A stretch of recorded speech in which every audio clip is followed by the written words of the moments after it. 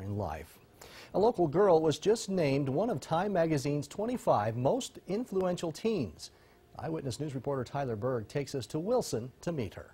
It was really humbling because I haven't really thought of myself as being influential in any way. With the likes of the president's daughters and musical artist Lorde, Megan Grassell is in good company. To even be compared to that, I don't know what to say, really. After a Kickstarter campaign raised $25,000 in just 3 days, Megan's Yellowberry bra company took off. This was actually the original Yellowberry bra with a patchwork. Catering to the tween market. So this is sort of the whole Yellowberry operation. Yellowberry ripened into a staffed office full of bras, boxes, and orders ready to be sent off. It's something. It's I never dreamed, and she says she knew all along. Megan's mother, Lynn, and Jenny Francis round out 19-year-old Megan's blossoming business. And she was in the office for 12 hours every day this summer, where all her friends were out having a summer before they go off to college. Did you have a physics lab? The idea for Yellowberry was born when Megan's younger sister, Mary Margaret, was shopping for bras almost 2 years ago. You know, everything that was available was super sexualized, padded, push-up,